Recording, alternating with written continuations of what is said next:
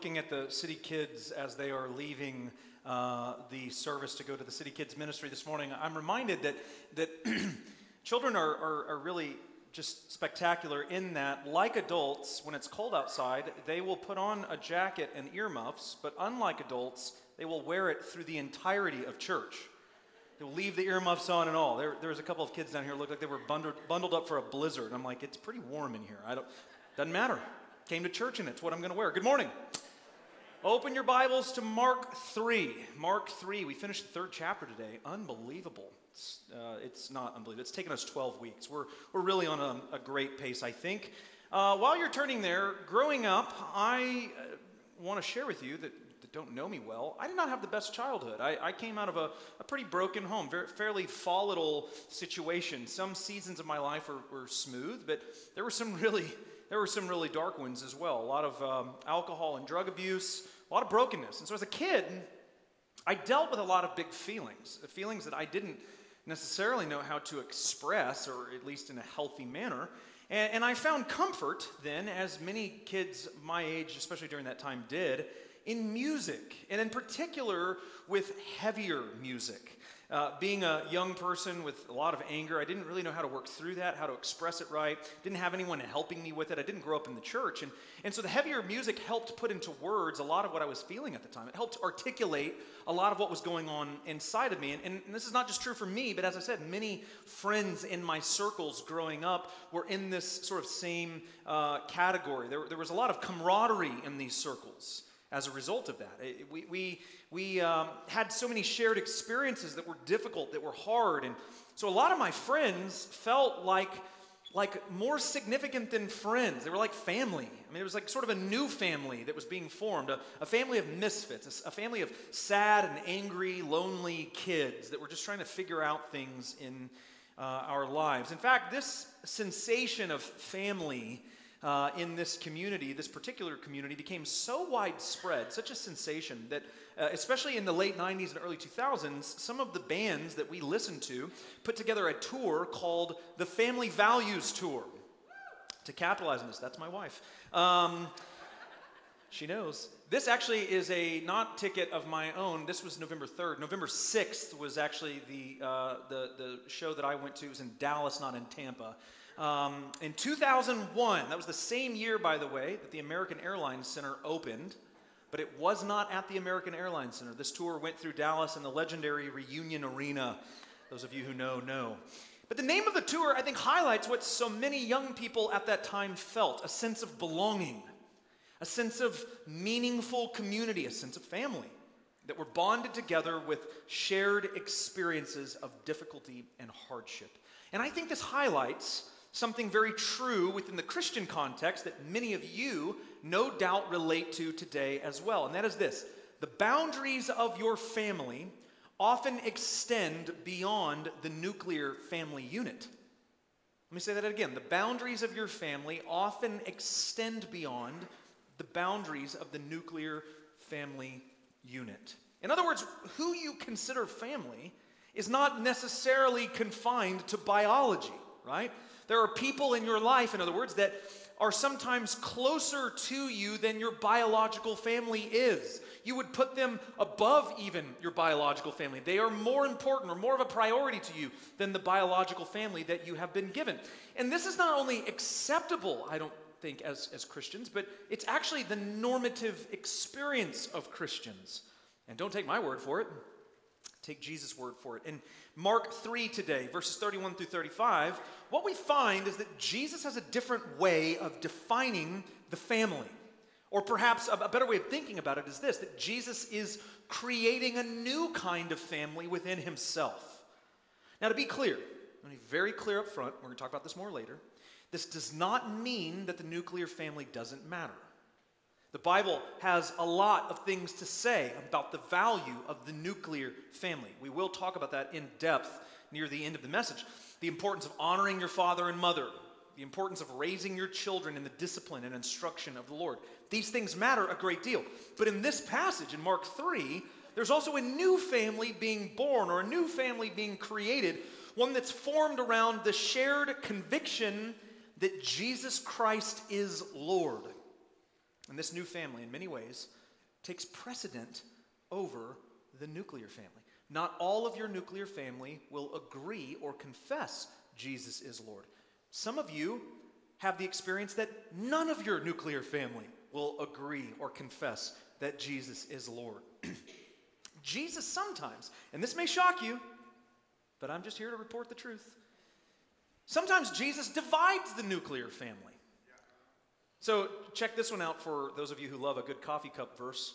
Matthew 10, 34 and 35. Do not think, Jesus says, that I have come to bring peace to the earth. Thought you were the Prince of Peace. No, I have not come to bring peace, but a sword. For I have come to set a man against his father, a daughter against her mother, and a daughter-in-law against her mother-in-law. We saw that one coming. Let's just be honest about that. Sometimes Jesus brings a sword to the nuclear family. Not because he hates the family, but because in him he's creating a new family that agrees and confesses that he is Lord of all. Now, that is, I think, the big idea of the text this morning, or one of the big takeaways of this morning. But as always, we want to understand the context of the passage that we're going to be reading. So let's set the stage.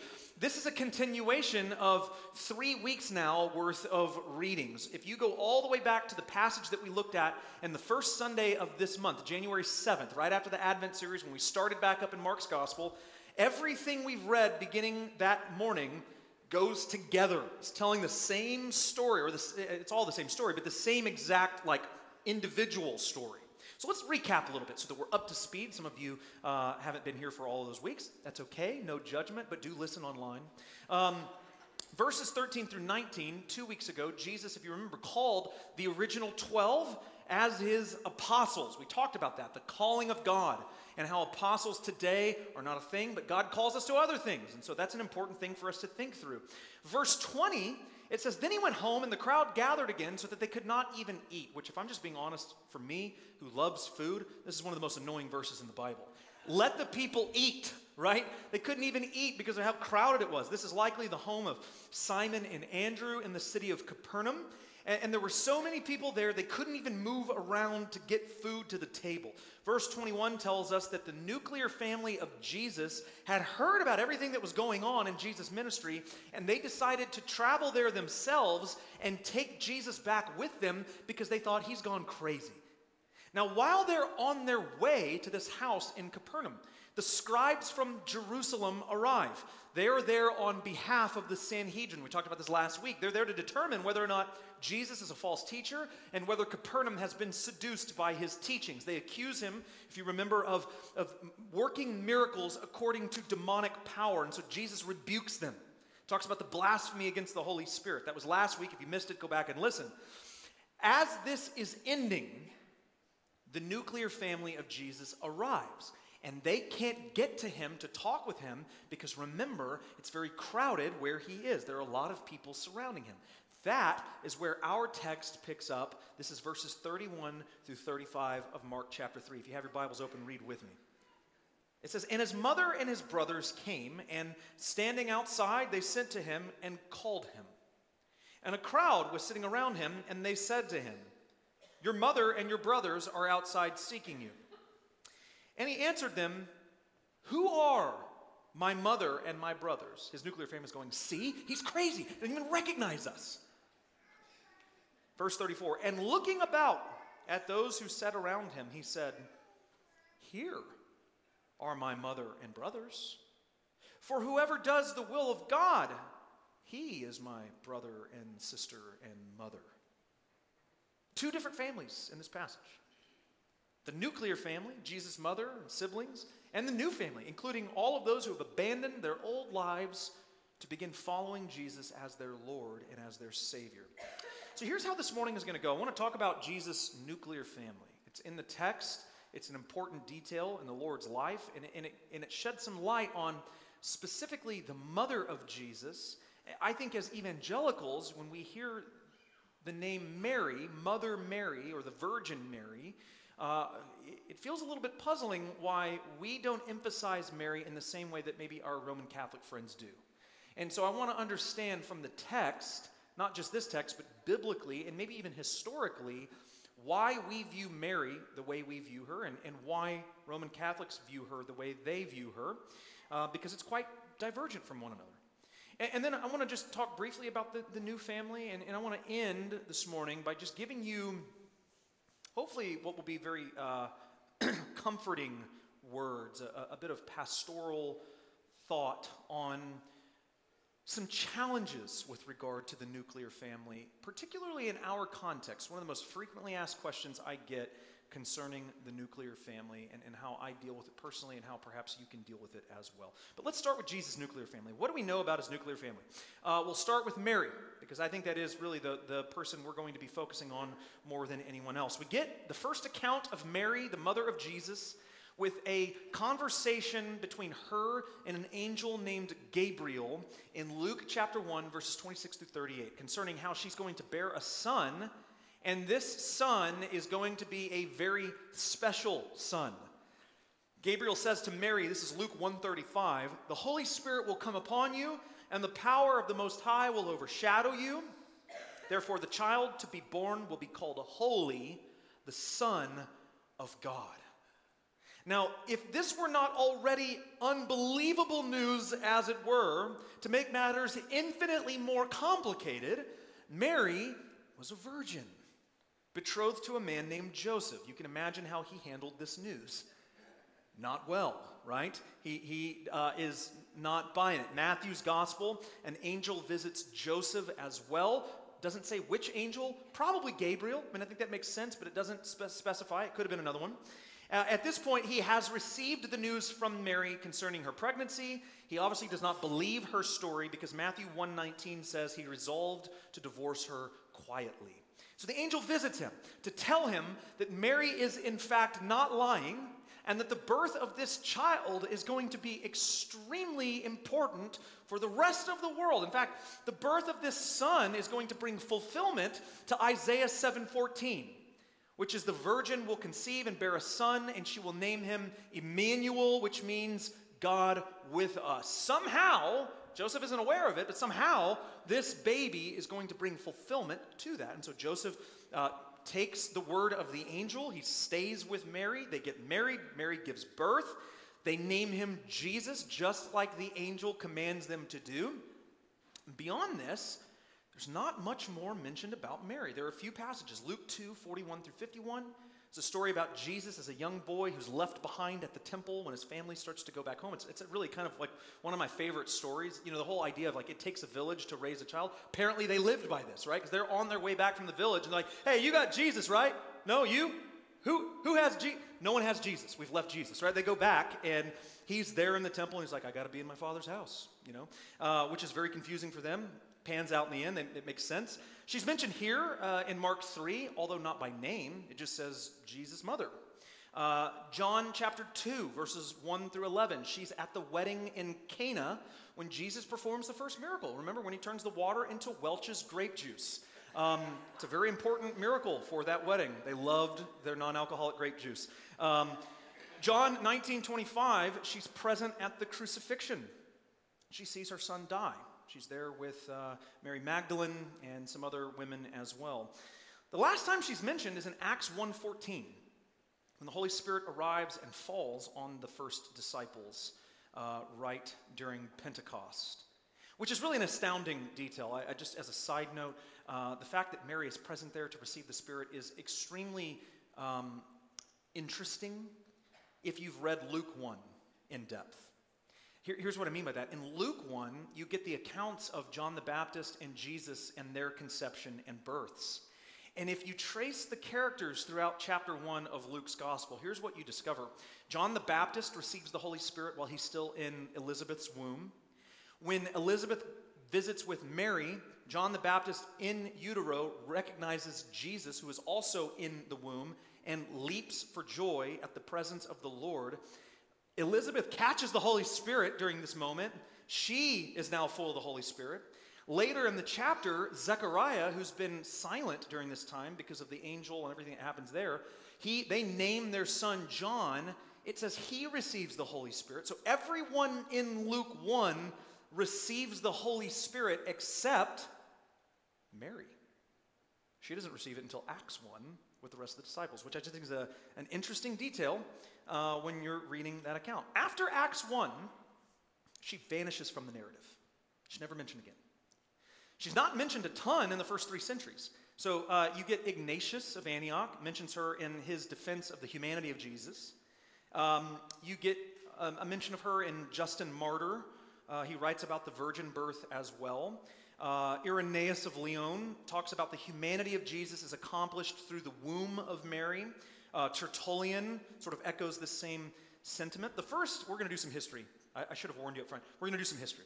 The first substantial mention of Mary comes in the 5th century at the Council of Ephesus, where they give her the title Theotokos. It's a Greek term, roughly translates as God-bearer.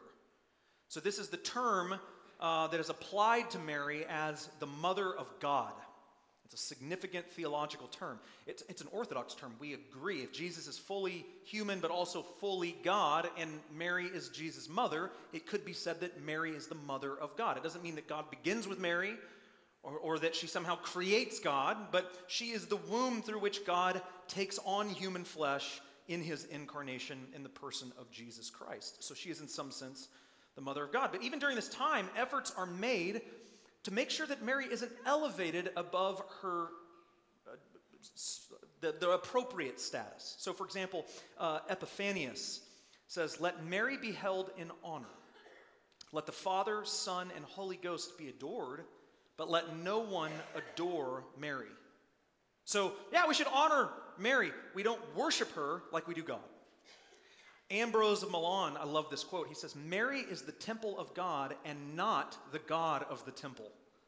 That's a really, really good way of framing that. So it's a bit shocking then, when we read some of this, to find out that within the Roman Catholic tradition, Mary is a, how do I say this, kind of a big deal.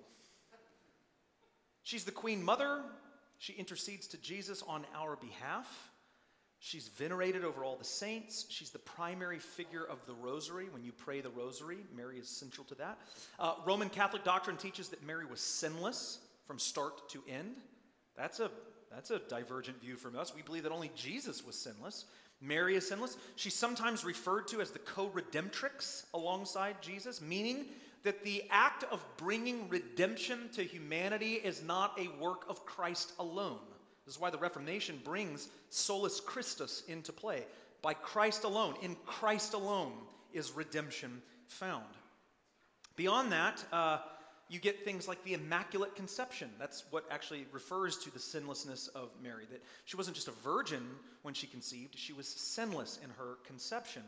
I'm going to mention this one because this is relevant to our text, the teaching of the perpetual virginity of Mary, meaning that Mary remains a virgin for the entirety of her life. This is an official dogma of the Catholic Church. And I will say that history is full of many people who endorse this idea. It's a relatively new official doctrine. It doesn't become dogma until 1854, believe it or not. Pius IX is the one who brings this into order. But there are a lot of people throughout history who held to the perpetual virginity of Mary, including, and this one shocked me, including Martin Luther and John Calvin. So much for the Reformation, I guess. But in all seriousness, this illustrates something important about the Reformation, that while they were willing to reform some unbiblical doctrine, they didn't reform all unbiblical doctrine. One of the battle cries of the Reformation, the Latin phrase semper reformanda secundum verbi Dei. It's a phrase that means always to be reformed according to the Word of God. Always reforming. The Reformation didn't happen and end and now it's over. The Reformation continues. We continue to be reformed according to what? The Word of God, the Bible. Now, you might be able to figure out from this text in Mark 3 why the doctrine of the perpetual virginity of Mary might be problematic. Who shows up at the house of Simon and Andrew looking for Jesus? Verse 32, they said to him, "Your mother and your brothers are outside."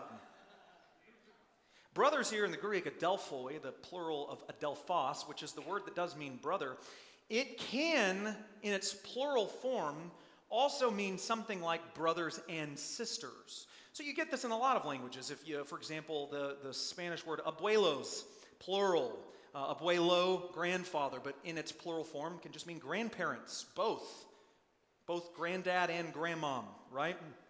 Same here. Later in Mark 6:3, there are people in the synagogue that say of Jesus, "Is not this the carpenter, the son of Mary, and brother of James and Joseph and Judas and Simon? And are not his sisters here with us?" Jesus had brothers and sisters. Now, unless your parents prevented you from going to that awkward science class in the 4th grade that one time, you know why Jesus having brothers and sisters presents a problem for the perpetual virginity of Mary. Even Matthew's account of the birth is telling. Matthew 1:25, Jesus did not know her until she had given birth to a son. So hear me when I say this, because I think we get Mary wrong sometimes in the evangelical faith as well. Mary is very important. We should hold Mary in high esteem. We should honor and respect Mary. Mary is Jesus' mama, and he loves his mom very much. Even Mary herself said in Luke 1:48, "From now on, all generations will call me blessed." Amen. Mary is blessed. She is the mother of God. She is not God the mother. She does not intercede for you when you pray. Her son does that. That's her son's job and the Holy Spirit's job. She did not remain a virgin. She was married. She had a husband. They had other kids. Those kids eventually become pretty important, some of them, to the New Testament, particularly James, right? Although during Jesus' earthly ministry, they did not believe that Jesus was the Messiah. In John 7, for example, when Jesus goes to the Feast of the Tabernacles, this is where he does the living water demonstration. It says in verse 25, "For not even his brothers believed in him." Now, eventually, James does believe. He writes the letter of James in the Bible. Acts 15 indicates he's the leader of the New Testament church, but he's not a believer at this point in Mark 3. He just thinks, Big Brother's gone mad, and I'm here with my mom to pick him up because he's kind of ruining our reputation as a family. And that's why Jesus says in verse 33 through 35, "Who are my mother and my brothers?" And looking at those around him, he said, "Here they are, those who do the will of God. They're my brothers and sisters." There's that reference to sister and mother. The nuclear family is very important. It's not nearly as important as the family of faith. The new family is comprised of people who are interested in doing the will of God, submitted to the lordship of Jesus Christ. Now, how do you come into this family? We know how we come into the nuclear family. How do you come into the family of faith? By faith. John 1:12, "But as many as received him, to them he gave the right to become children of God, even to them that believe on his name." The family of faith is created through faith in Jesus Christ. Every time a person believes the gospel and is born again in Jesus Christ and receives the Holy Spirit, they become a part of this new family of faith. They join the family of God. And hear me when I say this, they are the priority above all things. I read Matthew 10:34 and 35 a moment ago. I'm going to read it again, this time through verse 37. And I just want you to hear the words of Jesus, because I don't think it gets any clearer than this. "Do not think that I have come to bring peace to the earth. I have not come to bring peace, but a sword. For I have come to set a man against his father, and a daughter against her mother, and a daughter-in-law against her mother-in-law, and a person's enemies will be those of his own household. Whoever loves father and mother more than me is not worthy of me. And whoever loves son or daughter more than me is not worthy of me." I think that's pretty clear where the priority lies. It lies with Jesus. Now, that is not to say that the nuclear family doesn't matter. I want to be very clear about that. One of the 10 commandments, the 5th commandment to be exact, Exodus 20 verse 12, says, "Honor your father and mother, that your days may be long in the land that the Lord God is giving you." You're to honor your father and mother. That is a biblical command. It's one of the top 10. Beyond that, you get text in the New Testament. Ephesians 6, 1 through 4. "Children, obey your parents in the Lord, for this is right. Verse 2 quotes Exodus 20:12. Honor your father and mother. This is the first commandment with a promise, that it may go well with you and that you may live long in the land. Fathers, do not provoke your children to anger, but bring them up in the discipline and instruction of the Lord. Both of these texts demand honoring your parents. The word honor, by the way, it means to estimate with respect of worth, to treat with high regard. So this is clear biblical teaching. Honor your parents. So I want to end our time this morning addressing one of the more frequently asked questions I get concerning this idea of honoring your parents, particularly in the context of City on a Hill. And what I mean by that is this. Oftentimes, people who come to our church are looking desperately for the help, hope, and healing of Jesus. And generally, that means that to some extent, their relationship with their nuclear family is broken. And so they struggle with this. Some of you have great families. Some of you have generational great families. And I look at you in awe because it's so rare and it's beautiful and it's God's design, as we're going to see here in a moment. But many of you, like me, you have a complicated relationship with your family, a long and painful history with your family, and you struggle with this. How do I live obediently to the scriptures to honor my father and mother and not get trampled on by those same people who are not only not Christians, but may be unsafe to be around? How do I do that? So I want to try to answer that question this morning for us. How do I honor my father and mother, especially if they're unsafe to be around? I'm going to just transparently start by saying this is a question that I've wrestled with personally through the years. My dad is in prison, will be for the rest of his life. To my knowledge, I don't have any contact with him. He's not a Christian. He's not a safe person. So how do I honor him? For starters, I want to build this theologically from the ground up for you. For starters, let me begin with the truth. There is no other relationship more important to the development of a healthy society than that of the parent-child relationship. So, biblically speaking, let me say this. The husband and wife relationship is the priority. It's the top. Husbands and wives are to see one another as the chief, most important person in their earthly relationships, okay? But the parent-child relationship is more fundamental to the development of a healthy society. Why? Because it is the biblical design for the parent to train their children in godliness, to instruct them in the word, and to lead them to Jesus. Ultimately, it's God that saves, so it's not up to you for your children to get saved.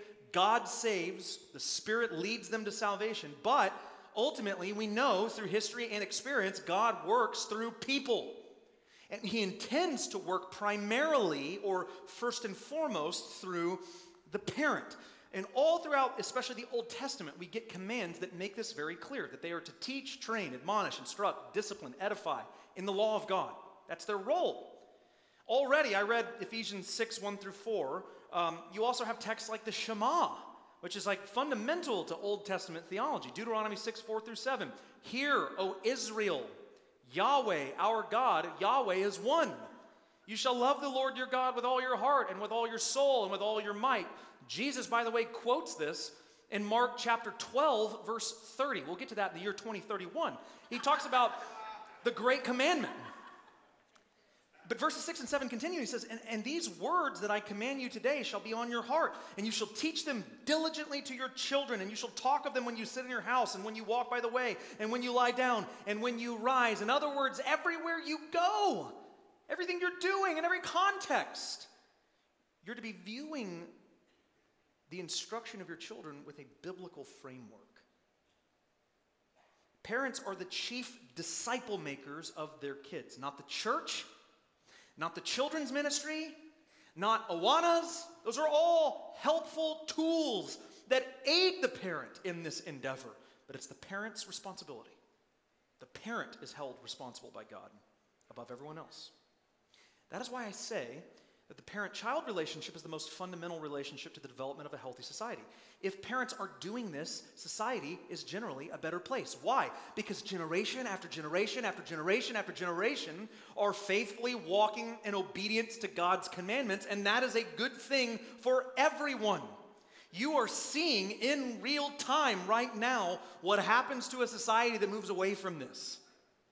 Look no further than postmodern America to see where this leads when you abandon this. Society is better this way. Now, with that in mind, this is why I bring all this up. That is the context to which the fifth commandment belongs. The fifth commandment assumes that the father and mother have done their job. It assumes mom and dad are faithful believers in the Lord God and have done everything to train their children to follow him. And now, in their older age, they are to be honored by their children who are also faithful believers, raising their own children in the fear and admonition of the Lord. That is the context of this commandment, and it's an important one. The fifth commandment does not have in mind a mom or dad who doesn't give a rip about honoring God or walking in obedience to the commandments of Scripture. I have heard Exodus 20:12 weaponized against Christian people who struggle to love and honor their parents because their parents are unsafe. And so people will say things like, people have said this to me in my own family. You call yourself a Christian and you don't even honor your parents. What they mean by that is, I'm not willing to take boundaries down and just let them do whatever they want. That's not honoring. That's not the right context that the fifth commandment belongs. Now, with that said, though, let's be fair. If Exodus 20:12 and Ephesians 6:1-4 don't qualify obedience either. So what that means is it doesn't say, honor your father and mother unless they're horrible people and then you get a free pass.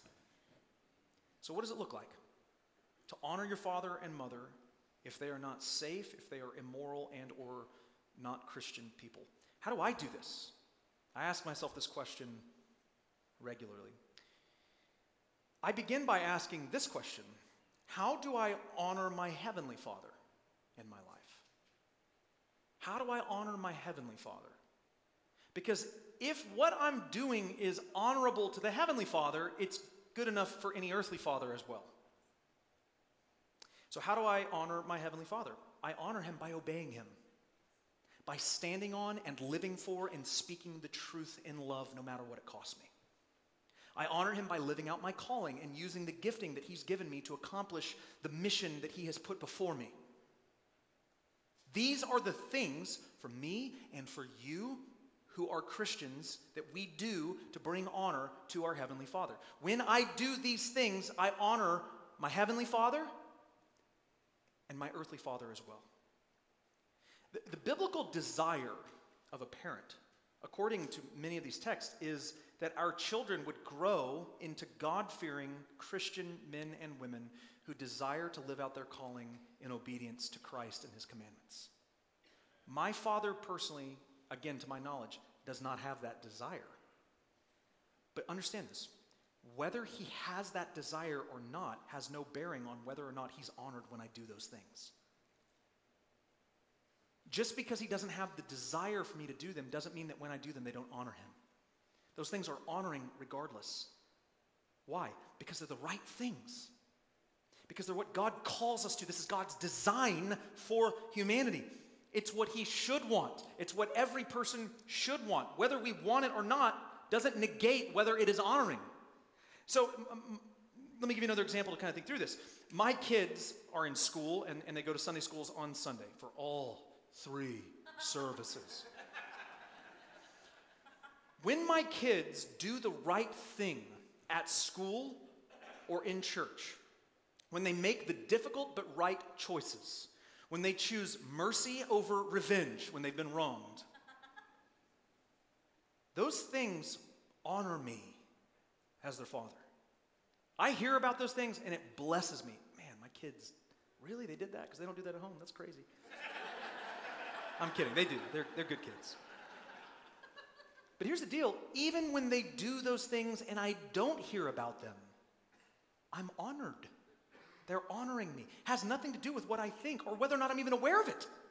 It's honoring to me because it's the right thing, because they're choosing the right thing. If I die today and they live the rest of their life serving Jesus Christ, they will be honoring me. I won't even be here. Honoring your father and mother is not doing, hear this, whatever they want or ask you to do. That is not honoring. It's actually quite dishonoring if it enables them, because it usually enables them into self-destructive behaviors, and that is quite dishonoring. You know the difference between right and wrong. And so for you to do something just because they're asking is not an honoring thing. Honoring does not mean removing boundaries. It does not mean not protecting yourself from potential harm. It does not mean not speaking the truth in love, even though it might cost you a fun Thanksgiving or Christmas gathering.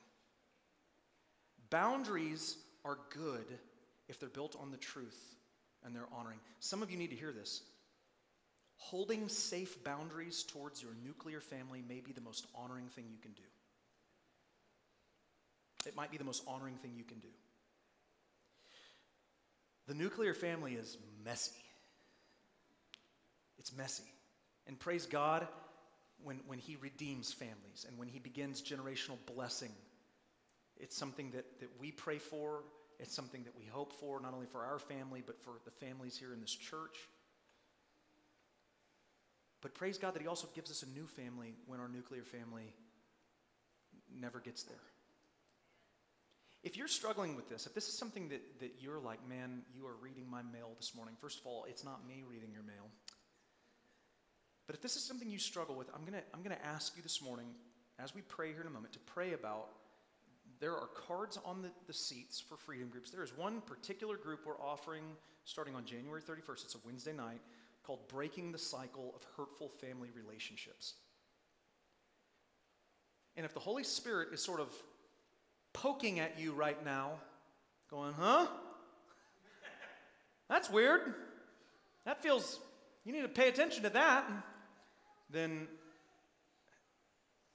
might I ask you to prayerfully consider signing up for this group and begin working in a safe place with a safe process to bring healing to your heart and to see and grow in boundaries and in a healthy way of thinking about things that are otherwise unhealthy and you're maybe not even aware of. Because here's the deal. My experience has been, and I've seen it in so many of you as well, that when you do begin working through this, it actually enables you to really love people that you struggle to love in a way that is very honoring to them, very genuine. And so I would ask you to consider that in prayer this morning, taking that first step in beginning that process to work through that. Pray with me. Father, thank you for a difficult text, a difficult topic, but oh, an important one.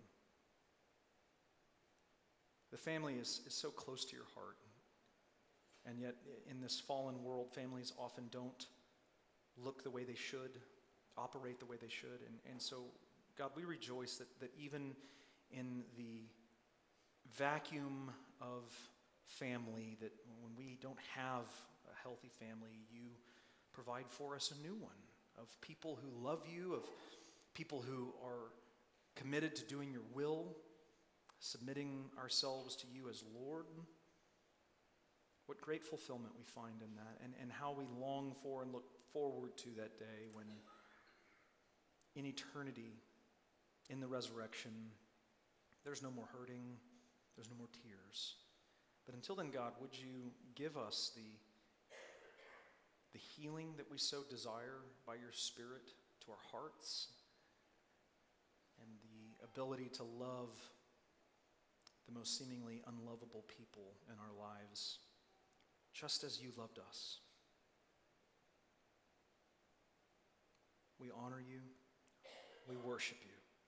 We pray these things in Jesus' name. Amen.